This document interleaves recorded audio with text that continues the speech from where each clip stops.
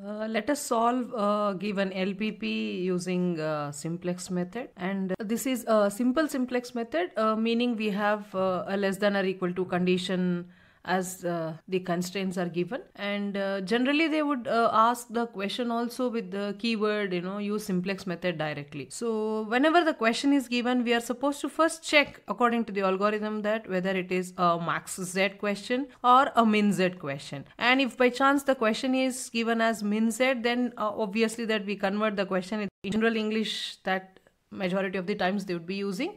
And the question is, we have an objective function called as max z equal to 4x1 plus 10x2, and these are subject to the constraints. Subject to the different constraints given are 2x1 plus x2 less than or equal to 50. Then we have 2x1 plus 5x2 less than or equal to 100. Then we have 2x1 plus 3x2 less than or equal to 90. These are the different constraints that they have given, and also there is a non-negativity condition which is mentioned. x1, x2 are two variables which are always positive. This is the non-negativity constraint. So this is the given question. So our objective first is to check whether the question is max or min. If it is converted and we know it, and in the second step we have to check the constraints, whether we have all the constraints to be as less than or equal to type. So that means this is a normal simplex method and easy to solve. Just follow the algorithm of simplex method to attain at the initial basic feasible solution. The next step is we bring the actual given LPP into standard form. So how do we do that? How do we bring that to the standard form? Is that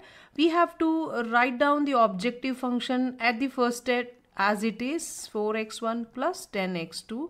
Now the constraints that we have 2x1 plus x2. Since it is less than or equal to, it is clearly understood that we have to add a slack variable called s1 so that it is equated to 50. Same way we have the second inequality. Let us convert it. It is 2x1 plus 5x2, and we introduce one more slack variable called as s2, and then it is equal to 100. In the third inequality, again we have 2x1 plus 3x2, and we introduce the third slack variable called as s3, and directly we equate it to 90. So whatever are the new variables that we have introduced, like s1, s2, s3, these are the three slack variables that we have introduced. This is to be represented even in the objective function, but the main idea here is we are not changing our objective. There is no way that we forgo the actual objective that we have. We are supposed to follow the objective or attain at the objective, but indicate all these variables with no change in the objective. That means whatever variables are introduced will be indicated in the objective function with a zero cost. So the table